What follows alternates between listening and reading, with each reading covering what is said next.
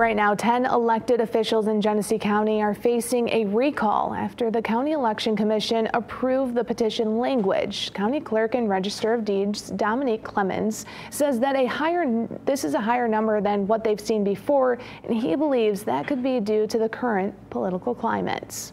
When someone is unhappy with their elected official, they have the right to initiate a recall process. Here's the list of those 10 elected officials facing a recall. They range from Flint City Council members to school board members. Most elected officials are on terms of 2, 4, or 6 years.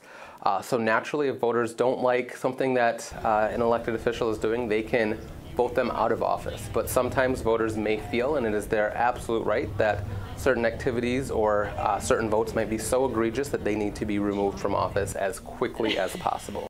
And there is a process in order to be recalled. The language has to be approved by the Genesee County Election Commission.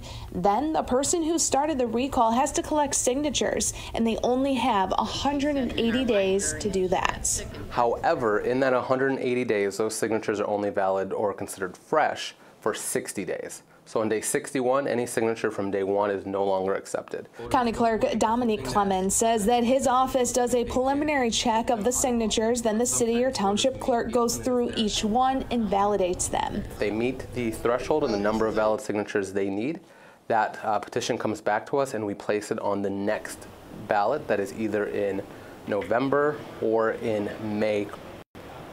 Right now, signatures are still being collected for the recall petitions. None of these people will be on the November ballot, but they could be there in May if the signatures are validated by the city or township clerk.